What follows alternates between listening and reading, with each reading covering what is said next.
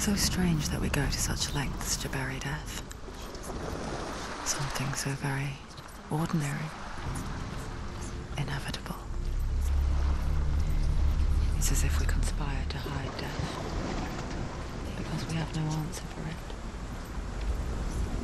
But when it comes, and forces itself onto our friends or loved ones,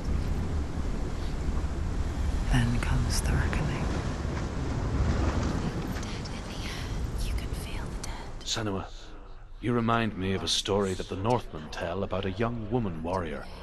Her name is Herver, the daughter of a berserker born after he was killed. She's a wild, willful child who teaches herself to fight with weapons. When she learns where her father is buried, her only desire is to reclaim the treasure buried with him, but above all, the sword, Tyrving.